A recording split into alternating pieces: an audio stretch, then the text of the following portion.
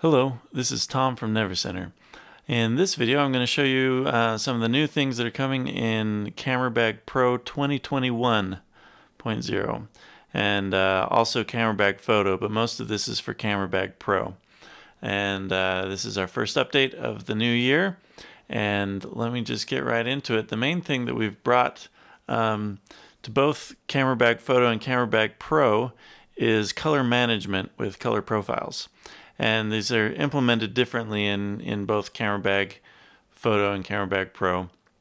Let me show you first what happens in CameraBag Pro, and then we'll talk about CameraBag Photo. If I go into CameraBag Pro, in my preferences, now you can see that there's a default working color space for photos, and photos and videos are handled differently. So in CameraBag Pro, if you're working in videos, those will just be in your, basically working in your screen color space. And on Windows and Mac, we've implemented a little bit differently, but these color profiles only apply to photos. And hopefully the way that we've implemented on videos, it'll default to what works as you'd expect in your video editing software. If not, send us a message and we'll work on that. But anyway, most of this will be for photos. And I'm not going to explain exactly all the details of color profiles and how this works. This is for people basically who care about this and understand what the importance is of these.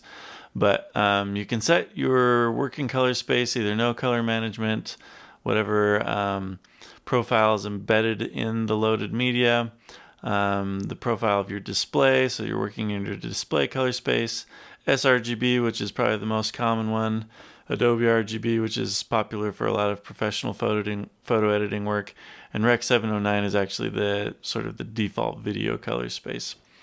But you can choose what it defaults to work in here.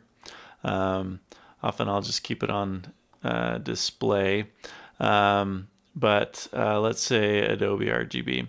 And then this check mark is whether you want it to convert color space on load. So if I have Adobe RGB as my default working color space, but I load in a photo that's in sRGB, then this will convert on load to match up those colors as best it can into the Adobe RGB color space.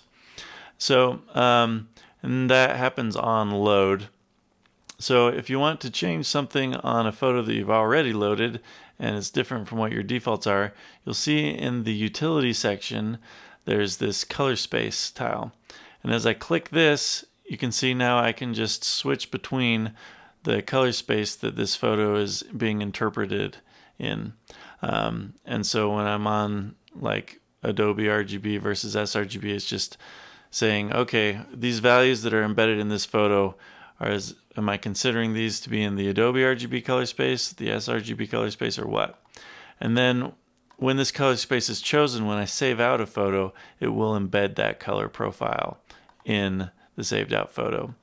And so can be a nice way if you just want to be certain and you work often in different color spaces that you can load up this tile. And you can see as I'm changing this that it's changing in the display how it's interpreting these colors.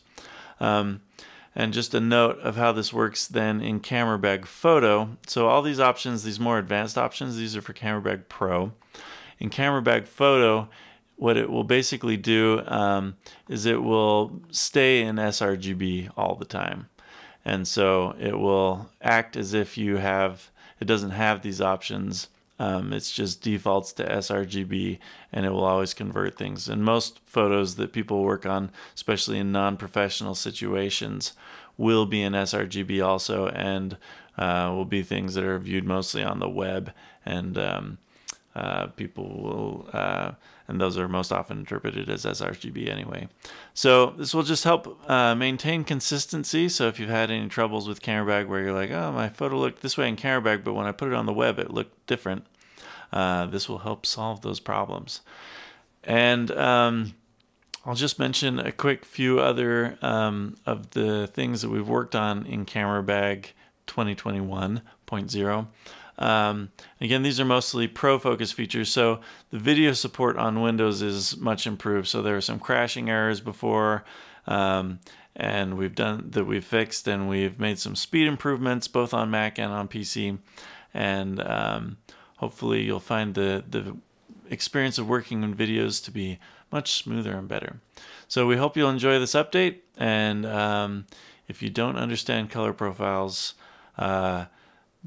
it's a complicated subject, so maybe we'll make a video later about how those work. But we hope you'll like this and send us some feedback. You can always go up to this help menu and click on send feedback if there's something that you think we missed or need to change or improve. Thanks.